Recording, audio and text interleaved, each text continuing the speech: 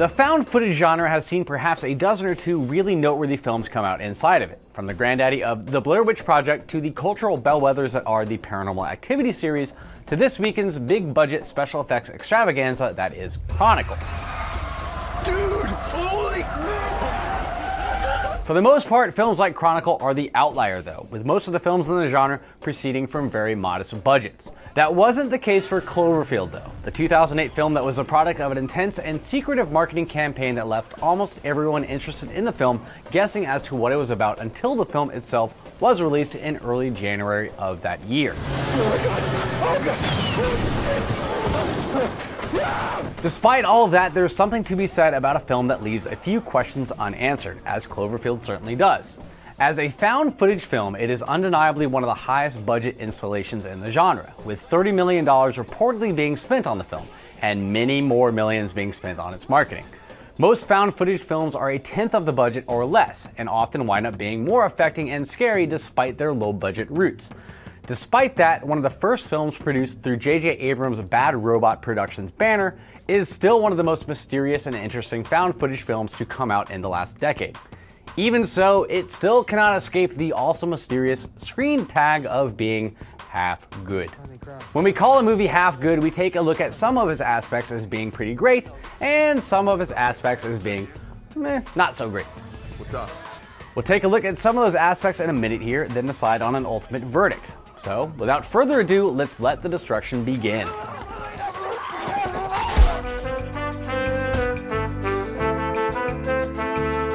The Bad Brosifree.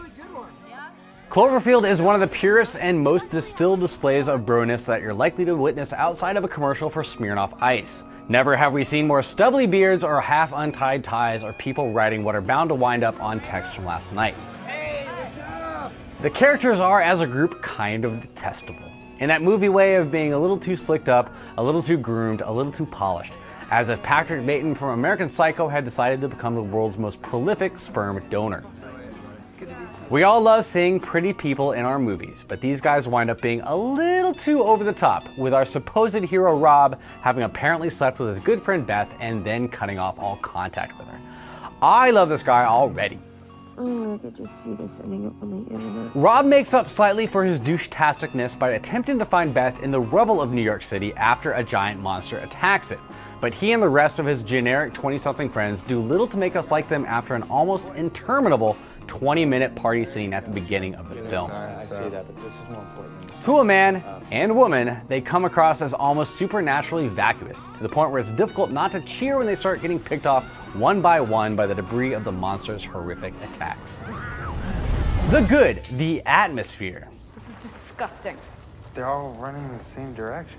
As a found footage film, Cloverfield relies on the omnipresent cameraman, one HUD, who follows our crew along as they attempt to rescue Beth from her apartment. He, of course, films the entire adventure on a camera that somehow manages to interpolate his footage with footage of Rob and Beth's earlier dates, despite that kind of not really being what cameras do. As a disaster film set in New York City, it doesn't avoid any of the obvious tropes that it might rely on, even going so far as to self-consciously call back to the harrowing images of 9/11 as the Chrysler Building comes down, sending a cascade of dust and debris down the crowded city streets. Despite the fact that we're tipped early on to the fact that a monster roams those streets, its appearance is never fully explained.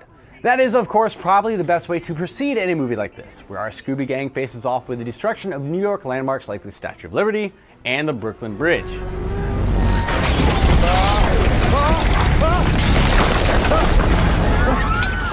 Cloverfield, like Spielberg's World of Worlds, trades on the handycam amateur footage that was so prevalent in the days after 9/11, offering up screaming hordes of New Yorkers reacting to horrific images that they can't avoid seeing. In a way, it's a film that forces its audience to confront their own desires to be entertained by their own voyeurism, especially as a film we're supposed to be entertained by starts killing off its characters in a slow dance of death. It's still a film that manages to surprise, especially when the military makes a sudden and overwhelming appearance shortly after the group's first encounter with the creature, and one kind of great example of what you can do with POV footage and a sizable budget. The bad, the shaky cam. Found footage films have often come under fire for their nausea-inducing handheld camera work, and are seemingly shot primarily without the benefit of Steadicam rigs. The Blair Witch Project certainly gave me a headache as I neared the end of it, and Cloverfield is nearly, if not quite as bad as its ancestor in that regard. Many of the dialogue shots are fairly steady, but when the crew hits the streets and the action starts to heat up, everything can get really blurry really quick. Add to this the camera's proclivity for saying, "Oh God," 1,000 million times in a row.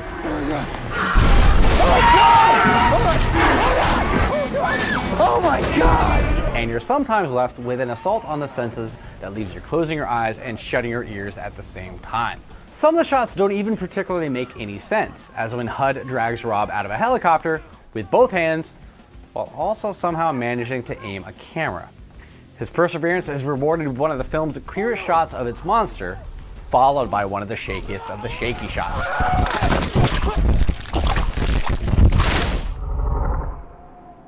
Of course, the verite stylings of the camera work is also what puts you in the moment and makes you believe that you're actually inside the movie, so to some this will be more of a positive than a negative. The good, the marketing campaign.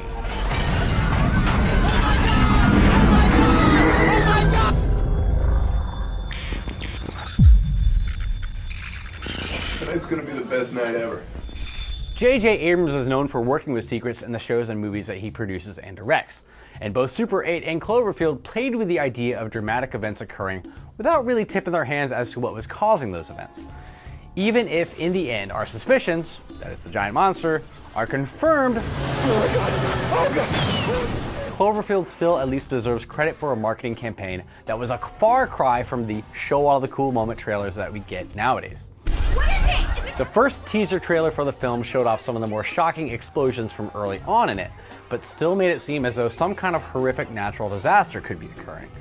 It's also one of the only teasers in recent memory that doesn't use the title of the film at all. Cloverfield is a word that theoretically refers to the government designation for their investigation into the monster, but it's a word that, to the best of my recollection, isn't used or referred to in the film at all. Even the cast of the film wasn't told what kind of film they were auditioning for, and were reportedly given pages from law scripts to read.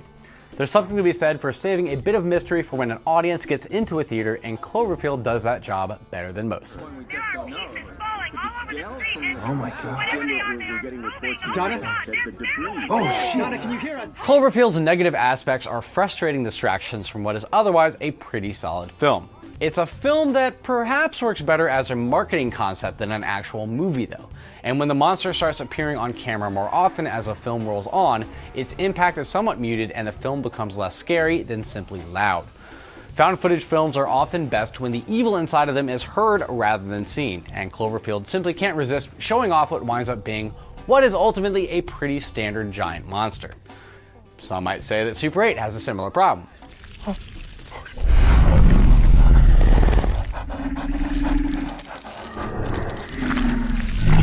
That said, it's still a pretty entertaining movie, even if it doesn't quite hit the level of quality it feels like it should. Director Matt Reeves went on to better things with his 2010 remake Let Me In, but he, writer Drew Goddard, and Abrams all apparently wish to return to the Cloverfield universe with a sequel at some point in the future, although all of them say it might not occur for a few years yet. In the meantime, I'm curious as to where you think Cloverfield stands in the field of found footage horror films. I personally would put it a bit below the better Paranormal Activity movies and the Blair Witch Project, but far, far above The Devil Inside. Let us know your opinion in the comments below.